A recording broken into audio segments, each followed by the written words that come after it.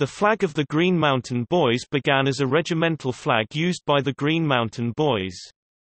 A remnant of a Green Mountain Boys flag, believed to belong to John Stark, is owned by the Bennington Museum. It still exists as one of the few regimental flags from the American Revolution. Although Stark was at the Battle of Bennington and likely flew this flag, the battle has become more commonly associated with the Bennington flag, which is believed to be a 19th-century banner. Today the flag is used as the regimental flag of the Vermont National Guard unit. The regimental flag, known also as a battle flag or war flag, accompanies the unit on battle assignments and is physically handed to the commander of the regiment, as described by former Vermont National Guard Adjutant General Martha Rainville in an interview. The flag is also a symbol of the Vermont secessionist movement. The Castleton University football team has also featured the flag in its pregame ceremonies since its inception in 2009.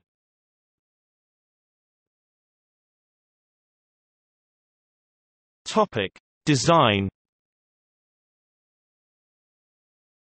The flag has a green field and, in an azure canton, a constellation of 13 five-pointed white stars representing the 13 colonies arranged in a natural pattern.